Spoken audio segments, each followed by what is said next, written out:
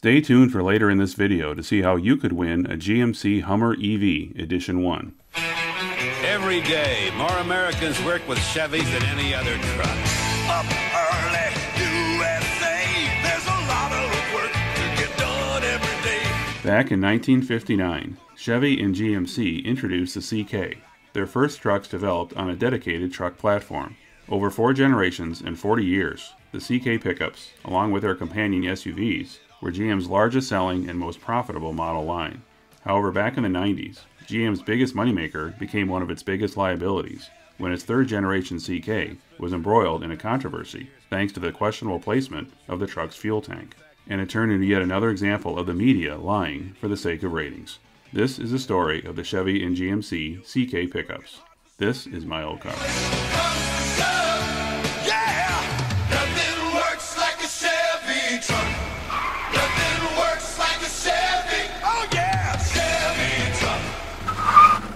Just like with GM's domestic rivals Ford and Chrysler, the pickup is the most important and profitable vehicle that GM has had since the 1950s. Wheels are rolling all along the highway.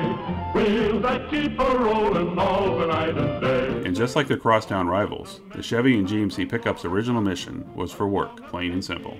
It wasn't supposed to have a comfortable ride or any luxury appointments. It simply had to be tough, durable, and reliable. Although the CKs were the first GM trucks to put more focus on the comfort of the occupants, I'm sure it is safe to say that when the CK was first offered for sale in 1959 for the 1960 model year, no one back then could have imagined how much pickups would change over 60 years later. All across the USA. In 2022, if you live in the US and have an extra $112,000 burning a hole in your pocket, you could buy this all-electric GMC Hummer pickup. But what if you don't have that kind of money, or don't have the right connections to move up higher in the massive waiting list?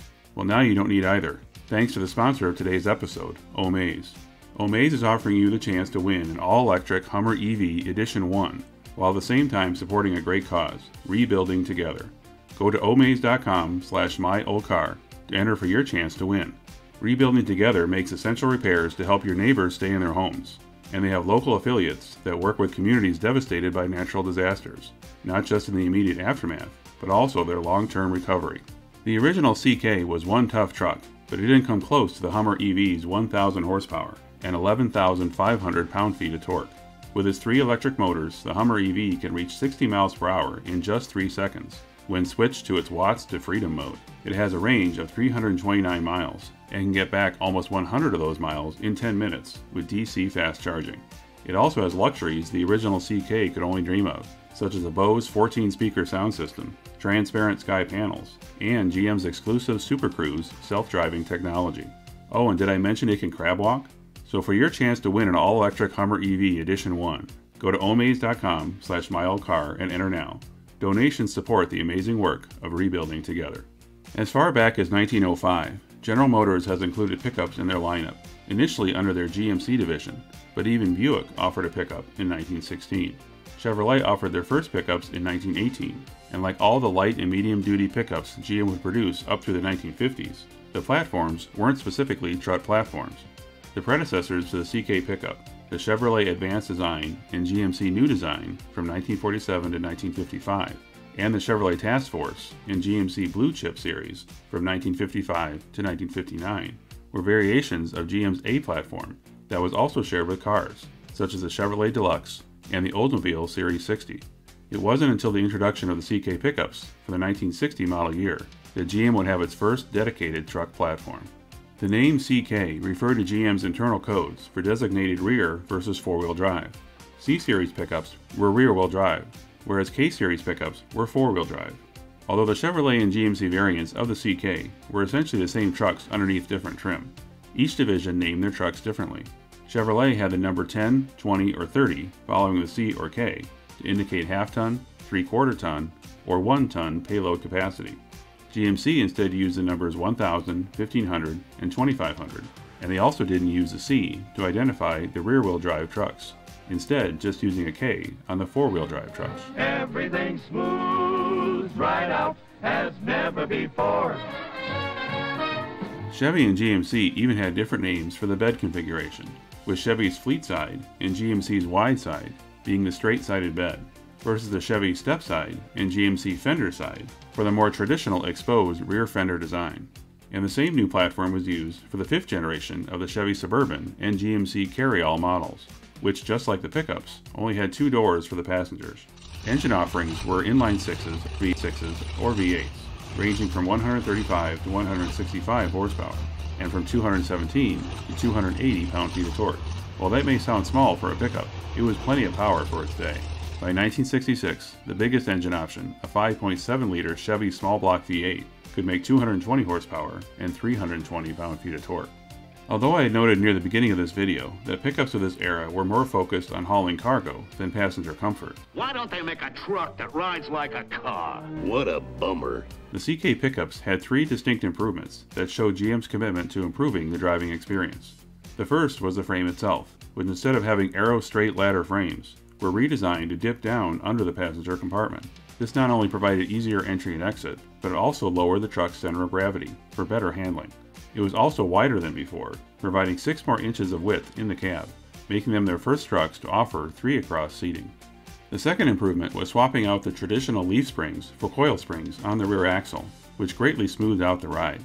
And third was a torsion bar independent front suspension, an idea that some GM engineers initially feared would be more fragile than a typical solid axle. But they managed to engineer a design that worked well, and allowed the truck to sit 7 inches lower, making for easier access to the bed. Unfortunately, those second and third improvements were limited to the rear drive models, as the 4-wheel drive models retained leaf springs front and rear with a solid front axle, but the vast majority of the trucks sold back then were rear-wheel drive. The first couple years of the CK had a bit unusual look in the front, with the hood sculpted to accommodate air intakes and turn signals. The windshield also continued a design trend from the 50s, with a wraparound windshield and vertical A-pillars. The unusual hood design didn't last long, as for 1962, the hood was flattened out, and by 1964, the A-pillars were redesigned to a more modern look. Chevrolet has sloped that windshield pillar forward. That makes it easier to get in and out of, and it's true on all of the 64 Chevrolet trucks. Which also required changes to the roof, doors, and interior. By 1966, a huge improvement made it into the cabin, thanks to optional air conditioning. The second gen CK started in 1967 with a more streamlined and simplified look. Dubbed the Action Line, the second gens were the first to offer a top-of-the-line trim package called the Cheyenne Super, complete with a wood grain trimmed dashboard. The Suburban and Carryall models finally offered a much-needed additional door, although only on the passenger side. The popularity of having a large enclosed truck prompted GM to offer a smaller version for 1969, based on the half-ton pickup model. These smaller SUVs were the Chevrolet K5 Blazer and GMC Jimmy, which proved to be a big hit, thanks to their open-top design that allowed for both convertible and more weatherproof hardtop models. Both Chevy and GMC would later continue to use the Blazer and Jimmy names on smaller SUVs, based on the compact S10 and S15 pickups in the 1980s. Check out my S10 Blazer episode to learn more. The second gen CK gave way to the third gen model for 1973 and changed the name from Action Line to Rounded Line. This name was meant to imply that improvements were made in the overall shape to improve aerodynamics, thanks to more intensive wind tunnel testing. Although some of the corners were rounded a bit more, the overall shape looked even more square than before, resulting in most truck fans ironically referring to the Rounded Line as the square body. The third gen is also easily identified by the shoulder lines that wrapped around from fender to fender. And don't try anything either. I got a tire iron right where I can get at it. The interior began to look a bit more like GM cars, with controls and gauges moved closer to the driver. Although the front end initially maintained the older rounded headlamps, later models would move to square headlamps, with higher trim models offering a pair of square headlamps on each side. The third gen models were also the first to offer shift on the fly from 2 to 4-wheel drive, at least when driving under 25 miles per hour, beginning in 1981. And the third gen was the first CKs to offer a 4-door crew cab option, which also carried over to the Suburban. However, the most significant design change, at least in terms for what the trucks would become well known for, was in an area most customers wouldn't have noticed, assuming they didn't have a good sense of smell. The earlier generation CKs had the gas tank situated inside the cabin, which had a tendency to emit a not-so-pleasant odor, not to mention increasing the risk of any fire reaching the occupants. This design also limited the size of the tank, making it difficult to increase its fuel capacity. As a result, part of the new third-gen design was to move the tank to the outside of the frame rails, offering a 20-gallon tank on the passenger side, or an optional additional 20-gallon tank on the driver's side, for a total of 40 gallons, each with their own fuel cap. This fuel tank design, known as side saddle, had many critics both inside and outside GM, who feared the risk of a side collision, with no protection from the truck frame, would puncture the tank and easily spark a fire. Those fears were soon realized, as GM did their own study in 1973 and concluded that the new design resulted in more leakage from the tanks than the prior models. By the mid-70s, the number of fatal fires was increasing that could be directly attributed to the fuel tank's location outside the frame rails. Several new designs were considered, including a steel cage that was placed around the tank, but it only worked for cab chassis models without the truck bed, starting in 1978.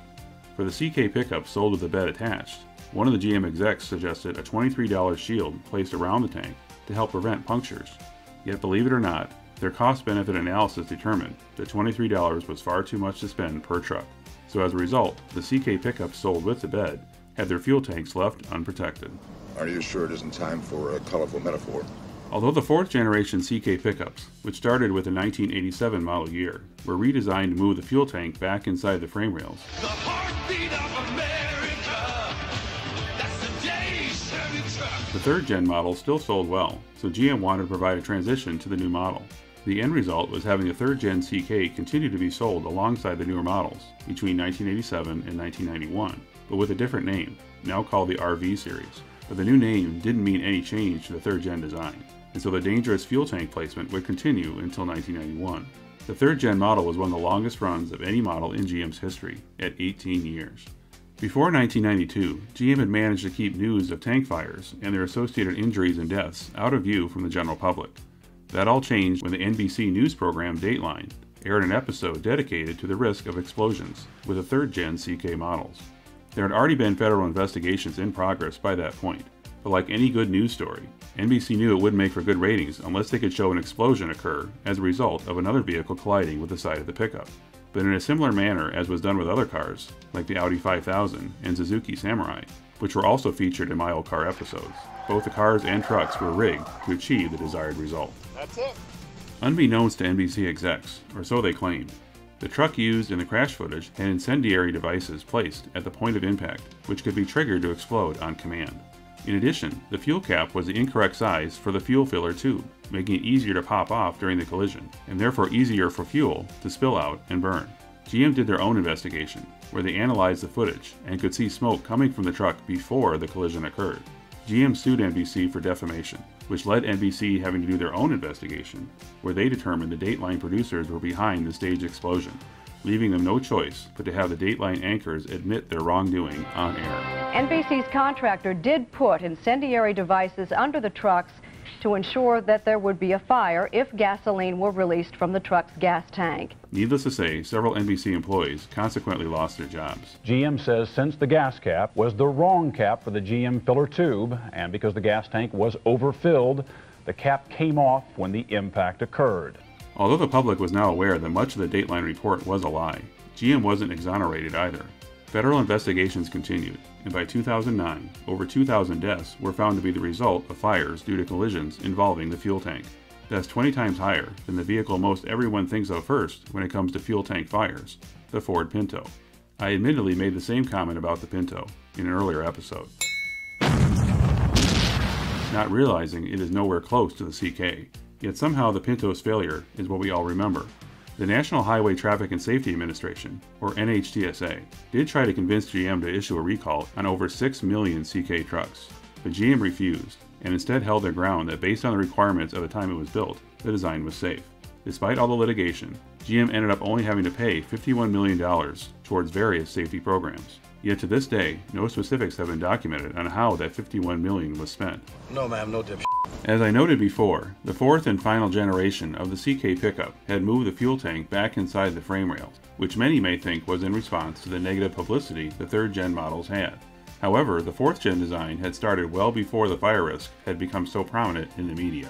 As part of the discovery process during the federal government's investigation into the fuel tank fires, the NHTSA claimed that GM had withheld hundreds of accident reports, and that GM was aware of the increased risk since the 3rd gen began in 1973.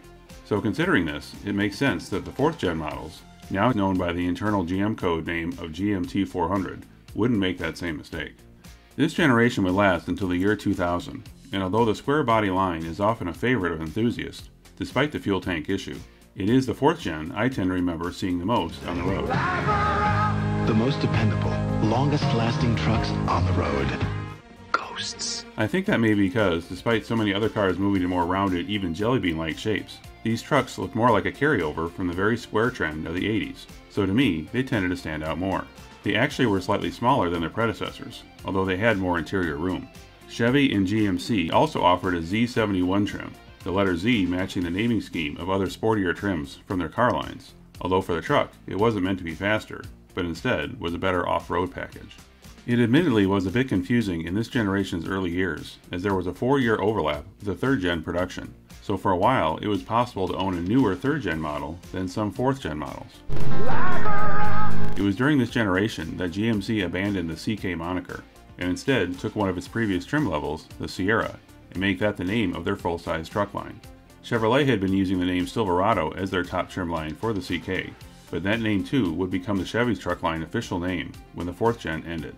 The fuel tank scandal clearly didn't stay in the public eye for long, as the sales of the CK continued to climb through the 90s, with the combined Chevy and GMC full-size truck sales topping over 600,000 each year.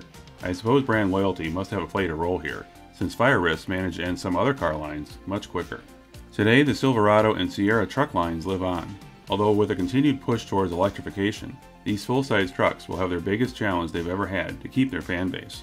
Over at Ford, reservations for their F-150 Lightning have gone way beyond expectations, and their hype seems to overshadow GM's Silverado EV launch.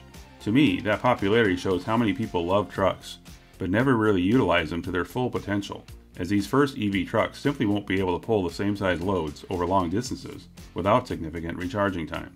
Will we get there someday? Yes, I believe so. But I think it'll also make many truck lovers yearn for the old days of the original CK. Thanks for watching. If you like this video, click the like button and subscribe to my channel. You're not exactly catching us at our best. That much is certain. If you once owned a car from the 80s to mid-2000s that you rarely see today and would like it featured in a future episode, leave a reply in the comments or contact me at the email shown here. See you next time. You guys like Italian? No. Yes. Yeah, No. no. Yes. No. Yes. I love Italian. And so do you. Yes.